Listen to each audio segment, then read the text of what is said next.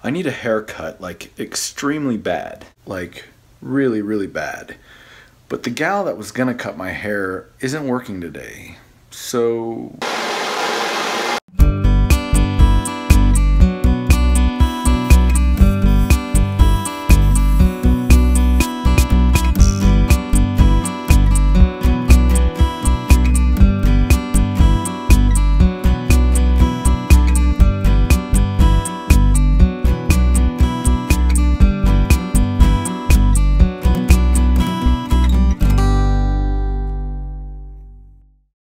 Why cut your hair with a blowtorch? Why not? I said.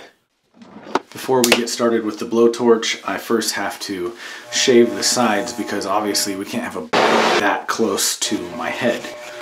We usually cut my hair at home because it's cheap and it's fast, and I do the clippers and my wife comes in after me and cuts, you know, with scissors, and we kind of botch it together and it looks good.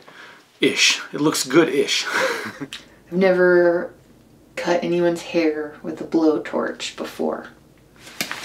Do we have an extinguisher handy? I think that if this catches on fire, it will shrink wrap me.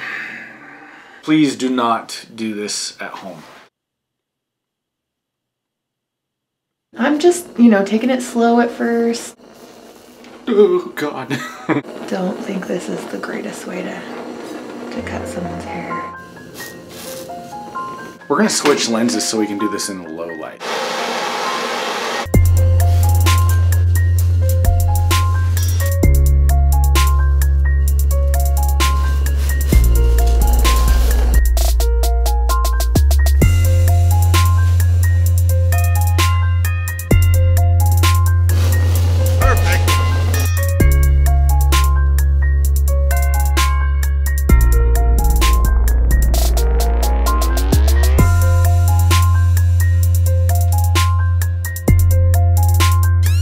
There was a lot of little curly burnt up hair crispies that stunk really bad. But when I was in the shower, you just have to like really, I can still smell it. Other than that, cutting your hair with a blowtorch,